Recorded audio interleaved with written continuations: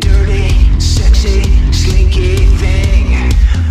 With the results of NXT TakeOver in your house, I can proudly say that Adam Cole is a 370-day plus NXT champion. And just last week, he became the longest reigning NXT champion of all time. We don't see a whole lot of guys coming to NXT as a top dog. WWE has signed names from every major promotion in the world, and no one has seemed to rise to the top, or honestly just begin at the top, like Adam Cole. So today I kind of just want to talk about his historic reign as NXT champion and maybe why he might just be the best NXT champion of all time. That's a far-fetched statement, but it might just be true.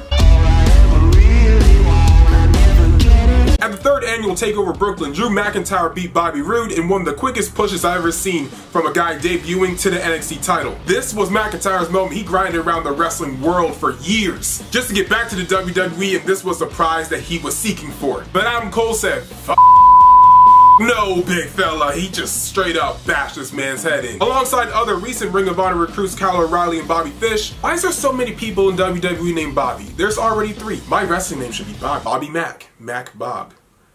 The Bobster. We'll worry about that later. But honestly, he had a great debut, even though a lot of internet rumors and the fact that Britt Baker was kind of like, was seen in the crowd. Plus the crowd losing their when Cole came sprinting from the back tunnel of the arena, it might have hindered the moment a little bit, not gonna lie. But I mean, it was still the debut of the 2-time ROH champion, a former leader of the Bullet Club, in a WWE ring. And he's attacking the top champion of the brand. Whoa, bro. Talk your at him.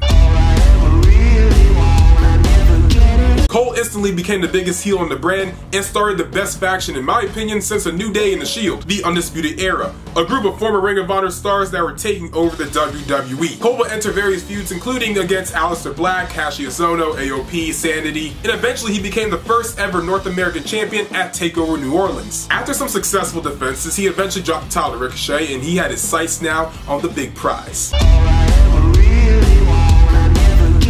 After winning a fatal 5-way, that's a lot of people, bro. Defeating the likes of Velveteen Dream, Matt Riddle, Aleister Black, and Ricochet, Cole made his first big attempt to capture the vacant title at TakeOver New York, even though he kind of lost to Johnny Gargano in a really great 2 out of 3 falls match. Honestly, I wanted Adam to win that, but he did get another shot at TakeOver 25 at their 25th anniversary show, where he beat Johnny Wrestling, winning the third brand's most coveted prize.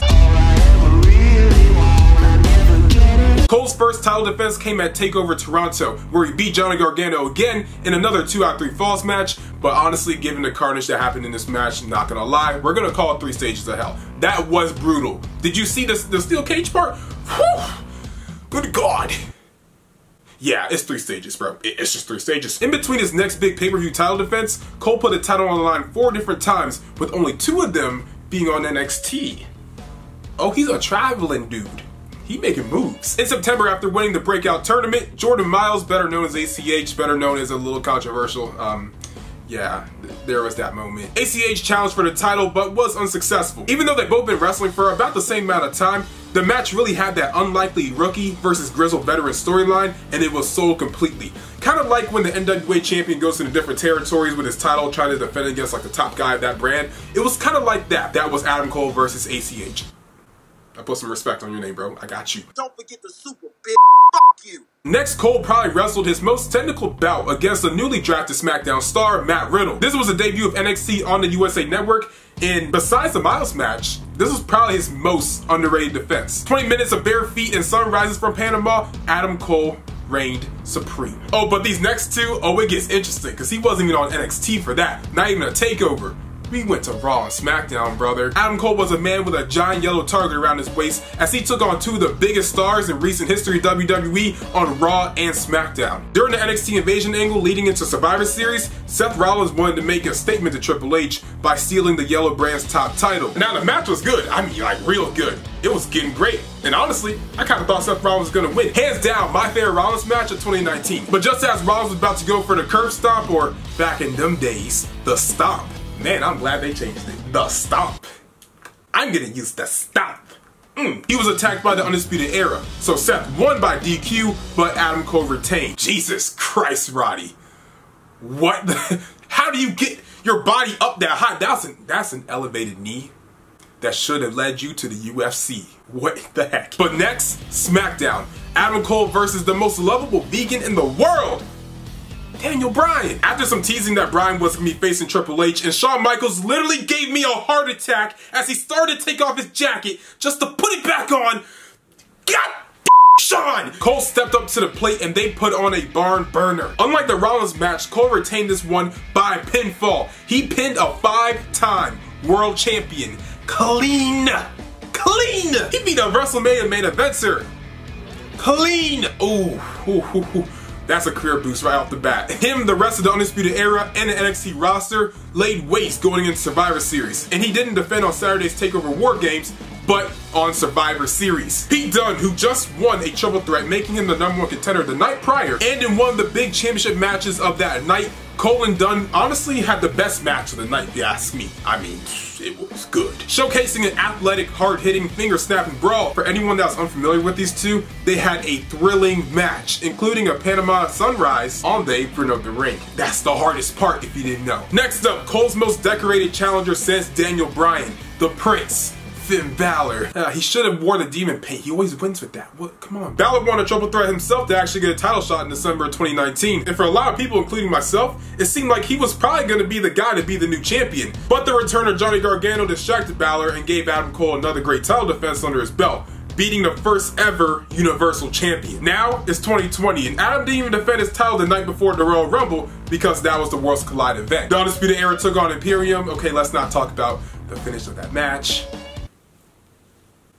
They lost. But he will shortly enter into a brand new feud for TakeOver Portland against Tommaso Ciampa. Most of Cole's defenses put a hard emphasis on Cole being the man to beat, that Cole cheats to win, that Cole was the final boss of NXT. But for the first time, the story wasn't really about him. Honestly, anyone could have been the champion, but for this was about Ciampa's storybook ending, reclaiming the title that he never lost. There was so much emphasis on Tommaso Ciampa for this match. I know I was convinced that Goldie was definitely going back home, but nope. I mean, I could tell you it was a good match, it was thrilling, it was the greatest spectacle in sports entertainment history, but none of these matches have been bad. It almost just seems like Adam Cole's a great professional wrestler that seems to have top-notch chemistry with everyone that he's in the ring with.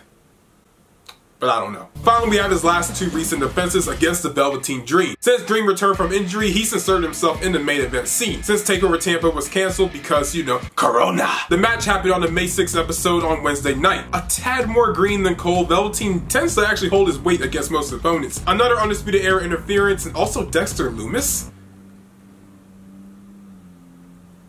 He's so weird. Like, I don't know if I like him or if I hate him.